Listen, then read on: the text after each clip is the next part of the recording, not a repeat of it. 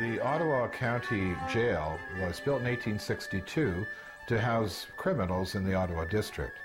Anybody could be prisoned here. There was women, there was children, families, hardened criminals, people who owed money. There was public hangings, torture cells. There was a lot of death, a lot of disease. Lots of different things that are even unthinkable today. Guards could actually torture or hurt prisoners should they want to. The inhumane living conditions, solitary confinement cells, and this wasn't a prison that anybody would want to stay in. This was more like hell on earth. The Carlton County Jail is haunted. It's probably one of the most haunted buildings in Canada. This jail is littered with spirits. People have numerous experiences that are staying in this jail today that's now a youth hostel. Housed in this prison were many different types of prisoners. You had murderers alongside petty thieves. Even children were housed here. Children were placed in jail as a result of theft, and often when families didn't pay their debts, the whole family was incarcerated in the jail. I mean, there's a lot of stories about people hearing children crying, people hearing children speaking, maybe songs, stories, things like that. The need to have a women's prison solely in this prison was needed. So they converted the 9th floor, which was once for a couple of years the hospital, into a women's prison. The majority of the women staying there were prostitutes being taken off the streets and put into this prison. Some people believe that the legacy of all this human suffering still remains within the prison today. Some people even believe that it may be haunted as a result of all the different things that happened here. This place actually had a number of different things happening in the prison all the time. Even public hangings happened here. Canadians have always been fascinated with crime. And at one time, thousands would participate by attending public hangings in this country. One of the most famous people who were hanged at the jail was Patrick Whelan. And Patrick Whelan was accused of murdering Thomas D'Arcy McGee, one of the fathers of Confederation. And Patrick Whelan, when he was hanged on February the 11th, on the 11th hour of 1869, 5,000 people watched Patrick Whelan swing. So, believe it or not, Patrick Whelan believes he was innocent. And that's why he stays there. Okay, this is death row. And this cell just here is a cell where Mr. Patrick James Whelan spent 10 months awaiting his execution along with his own personal guard, Mr. John Lyle. On the day of his execution, he would be taken out of here and accompanied with his guard and the prison warden and a clergyman all the way down to the gallows, taking what we call the walk of death. When you get down to the gallows, you'll stand in front of the trapdoor and the priest will read you your last rites. On the words, "May God have mercy on your soul," you'll step back onto the trapdoor and hang to your death. Mr. Whelan did not actually hang on these words. He hung on his own personal speech, which goes something along the lines of, "I forgive all those who have wronged me. I forgive all those I have wronged. God save Ireland and God save my soul." And on those words, he stepped back and hung to his death.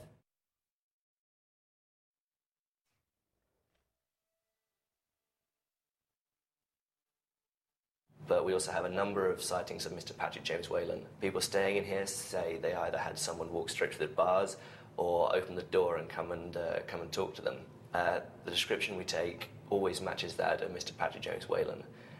The reason that Mr. Patrick James Whelan haunts the place, they say, is that, firstly, the date he was hung. He was hung at 11 o'clock on the 11th of February, 1869. Superstition dictates that you are to be hung at the 13th hour of the 13th day of the month. Therefore, Whelan was 2 hours and 2 days too early.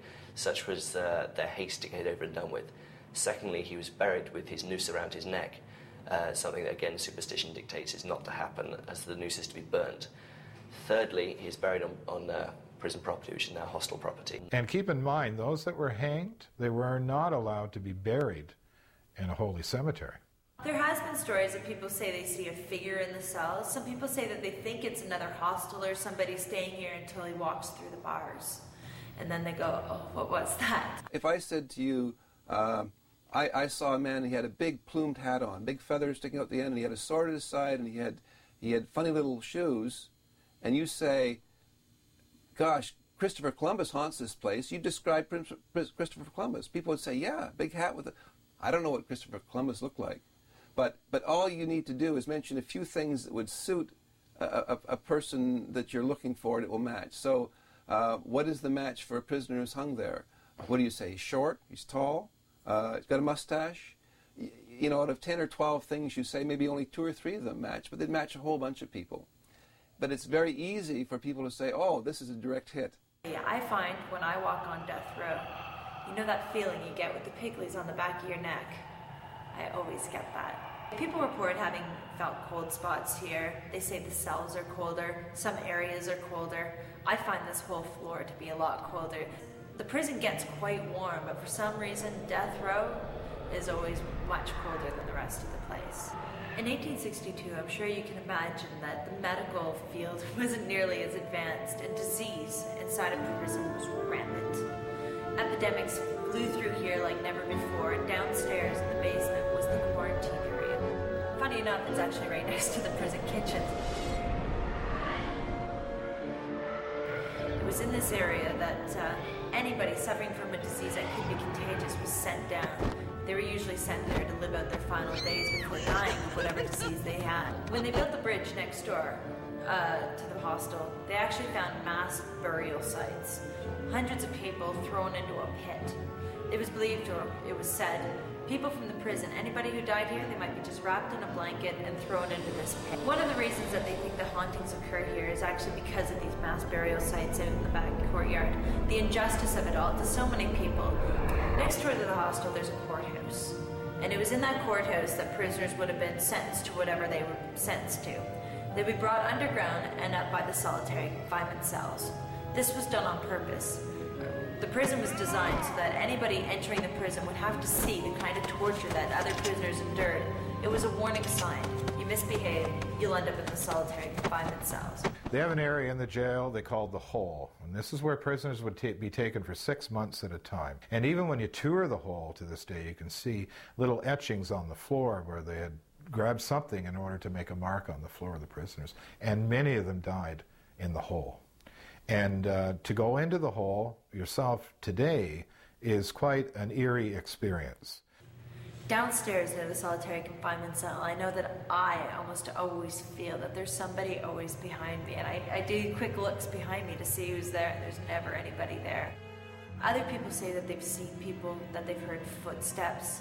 That whole area downstairs, people have said they hear screams, that they hear crying, anything like that, doors being slammed. All sorts of crazy things happen down there. I don't think a particular age group, such as older teenagers, would be any more susceptible than adults. Of course, younger teenagers and children are much more susceptible to their imaginations and to suggestibility. But if you take the group that's going through the Ottawa Youth Hostel, they're probably, most of them are late teens. Now, they may be more susceptible not because of their age, but because of their outlook on the world. Many people who stay in youth hostels are trying to seek adventure and opening all kinds of doors to different belief systems. And that may make them more susceptible. They may be more rejecting of sort of the conservative approach to the world, that everything can be explained normally, and they're interested in finding all kinds of new levels of meaning. So that may make them more prone to experience ghosts by misinterpretation of normal things around them. Well, there's a back stairway in the jail that's connected to the governor's house. But back in the 1970s, when they were restoring the jail, they found an inscription on the wall going down the stairs. And the inscription read that I am a vampire and I will feast on your body. If you want to find the way of the path, you need to climb 94 or 95 stairs and you will find a book at the top of the bookshelf. There is a story about the side staircase, which is known as the secret staircase. And there was an inscription on the wall, an inscription about vampire ghosts.